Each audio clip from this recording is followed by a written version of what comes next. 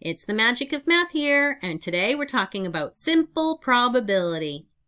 Here's our question today. We have Jacinta, who has 2 blue marbles, 4 red marbles, and 5 green marbles in a bag.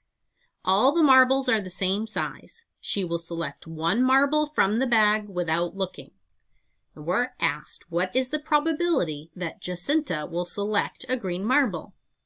I'm going to ask you to pause the video here. Do your best to answer this question. Here are your 4 answer choices. Come back and hit play when you're done. Welcome back. So we have Jacinta, who has 2 blue marbles, 1, 2 into the bag, 4 red marbles, add those 4, 1, 2, 3, 4 red marbles to the bag, and then 5 green marbles, 1, 2, 3, 4, 5. So we've added all the marbles to Jacinta's bag. All the marbles are the same size. We are told that because if one's larger, you might be more apt to pick a larger one than a smaller one, or vice versa, but they're all of equal size, so there's no identifying characteristic if you're not looking. She's going to select 1 marble from the bag without looking, so randomly.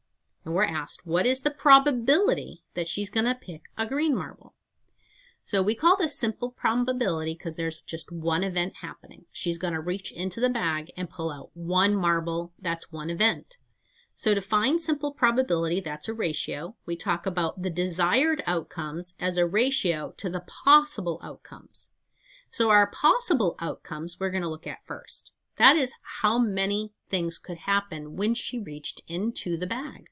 When she reaches into the bag, there are 1, 2, 3, 4, 5, 6, 7, 8, 9, 10, 11 marbles in the bag. 2 plus 4 plus 5 is 11.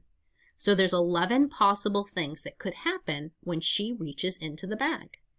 Now let's talk about our numerator of our ratio, which is our desired outcomes. Our desired outcome is that we're going to get a green marble. So when we think about that, we're going to know that we have 5 green marbles in the bag. So it's possible that there are 5 outcomes out of the 11 that would be desired. So that she has a 5 in 11 chance of getting a green marble when she reaches into that bag. And that is answer choice C. So that simple probability has a ratio of desired outcomes to outcomes. And thanks for joining me today at The Magic of Math, where we continue to master math 1 video at a time. I hope you have a great day and come back soon.